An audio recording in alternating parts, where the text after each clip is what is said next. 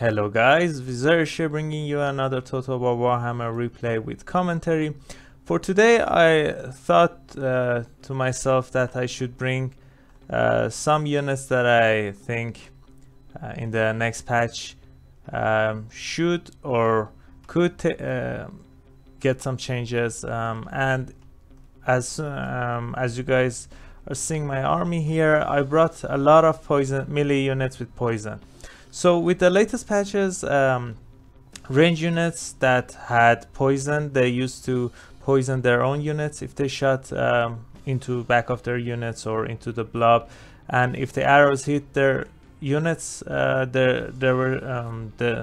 guys would get poisoned as well. So in 1 or 2 patches ago, that got changed, and that made a lot of factions really strong, especially factions with a lot of range units who have access to poison, like Bretonians and Greenskins and even Wood Elves. But yeah, CA in the latest patch changed the poison application, and not the application, the effect. It now only reduces the stats by 15%, all the stats it used to, but that caused a lot of discussion about melee units. So a lot of melee units with poison are not performing that well. I picked all of them in Dark Elf roster. I think I missed one. The Cauldron also causes poison, and it's already really weak unit. And so yeah, I thought we're gonna I'm gonna bring them and see how they perform in this quick battle and talk about them some. And I have seen some changes to the Dark Elf roster that I'm gonna talk about here. Some of the units I already have here, some of them don't. So the first units that got changed are these Dreadspear Regiment of Renown, the Hellebroni. These guys used to cost 700 gold, but now they cost 50 gold less, so 650 here. Dreadspears, no change. I haven't been able to see any Scourge Runner changes. The Bleak Swords haven't got any change. I don't think Dreadspears got any as well, but the Sisters of Slaughter got a slight buff. They're in the one of the streams that I've seen. I think it was Anticity stream. These girls have 39 melee attack and 58 melee defense, so a small buff to their stats. I haven't been able to see their missile resistance or their physical resistance, so everything looks the same. The other units that I don't have right here, but they've received some changes as well, are the Witch Elves, especially the Sisters of Singing Doom. I've seen because of the changes to Rampage, now it increases melee attack by 10. They got 3 less melee attack, so that's something to keep in mind. Overall, I think they received 1 melee attack nerf. I'm not sure why they don't perform that well. They're usually just there for their poison, so I don't know if their Madness of Cain got any changes or not. I'm not sure. The other units that got changed, I've already talked a lot without showing you guys any gameplay, so I'm just gonna jump into that.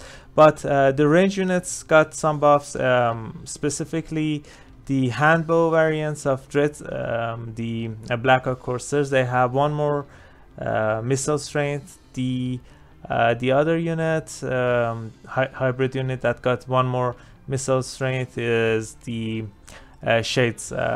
And by the way, Charybdis and Hydra, both of them got some melee defense buff. I think melee, if you've seen Zerkovich's video, Charybdis has 38 or 36, I'm not sure about that, or in between melee defense. So some good melee defense buff, and they got 50 gold buff. They're now 50 gold cheaper.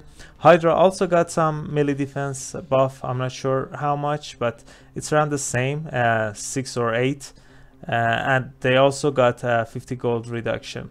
I don't think I'm missing anything, and as I said, I haven't been able to get my hands on the newest patches, the beta patches that some of the content creators have access to. So if I did, I would have listed all of the changes, but right now that's it. So I hope that's enough. If I see any more, I'll be sure to tell you guys. So let's just jump into the battle. For my as I said, this is just all the units with poison. I have some units just to be chaps, otherwise I wouldn't have any chance of winning.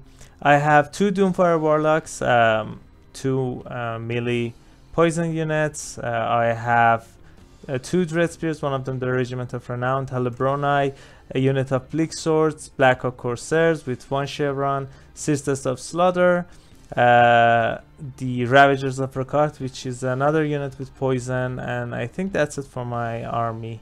Yeah, for infantry, I mean.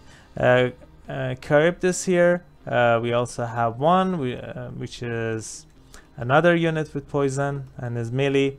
The trio poison causing squish unit, we have Death Hag with nothing. She's naked here. Yeah, we're gonna see how she performs. K-Knight Assassin, really good unit, especially with his high missile strength. And the Werewolf Shadows, he also has a decent debuff. Helebron, I think I brought her Blood Frenzy, Curse Blades, Heroic Cleaning Blow, Witch Brew, and Gaze of Cain. So that's it for my army. For my opponent here, he has 3 units of Waywatchers, so really expensive range units here.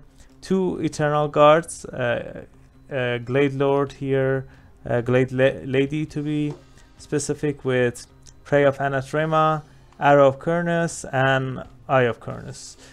We have Ariel hiding in the forest. She's hidden. 2 Eternal Guard with shields protecting her.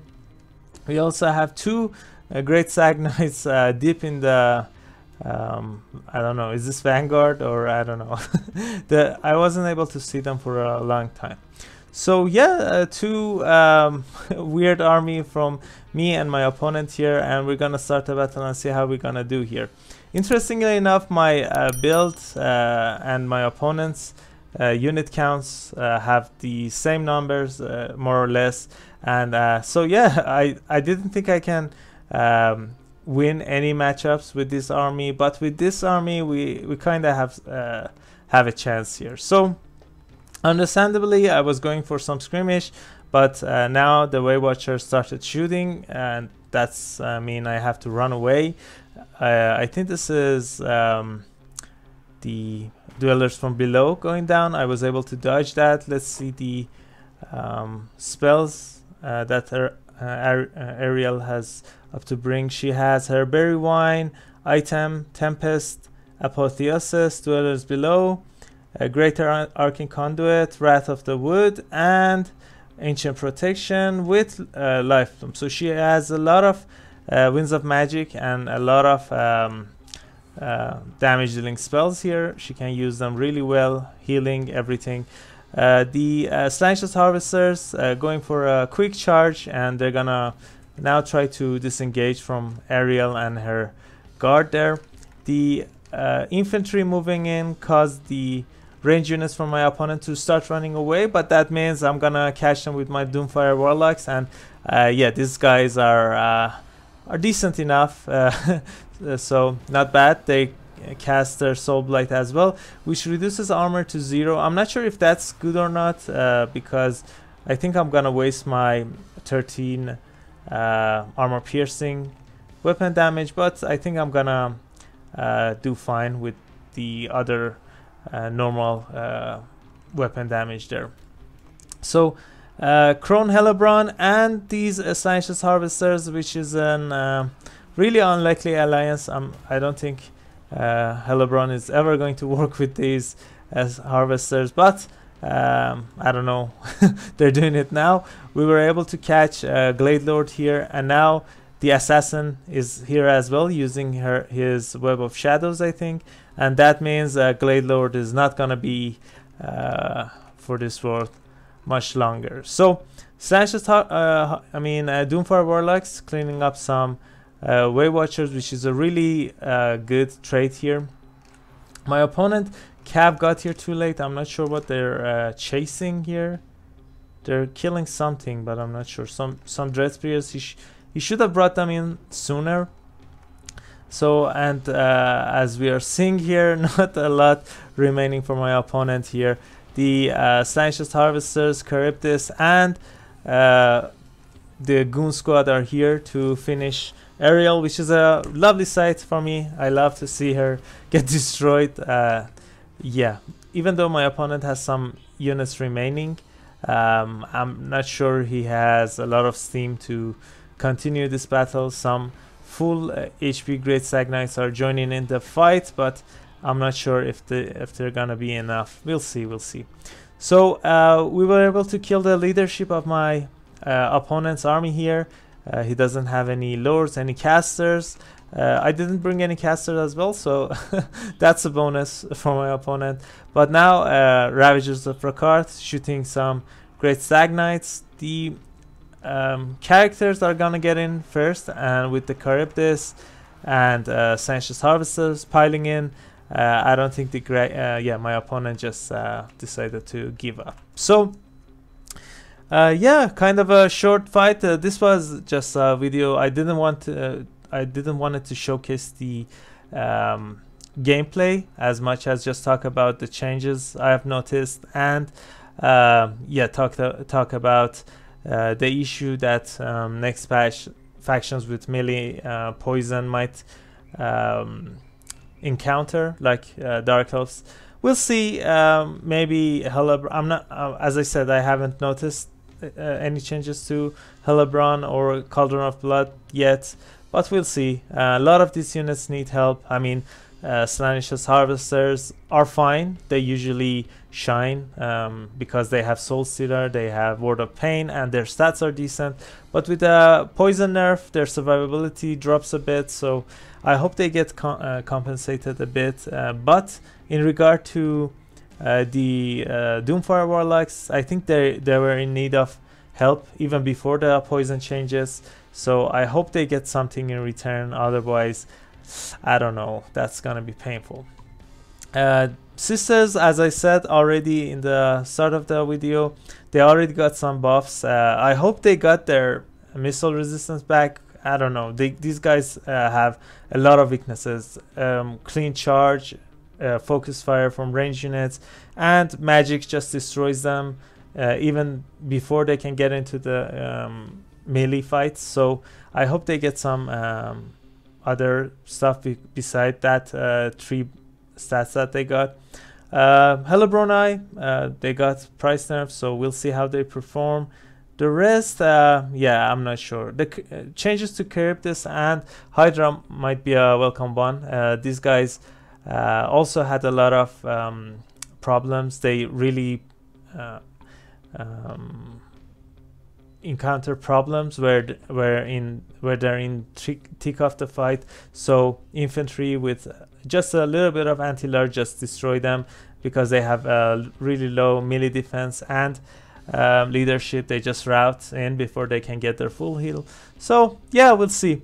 I'm really excited about the Silent Anti-Fury. I'm just a bit sad that I can't be one of the other content creators that can already see the units and stuff. Yeah, I would have just made a patch note myself. That's how I am. I love to see the changes and just look for them and stuff.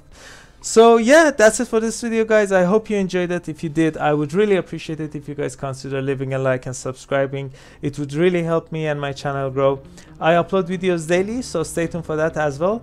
I have a Discord server. If you guys want to chat, hang out, talk about changes and builds and stuff, you can find me there. The link is in the description, by the way. So that's it. Catch y'all later. Bye.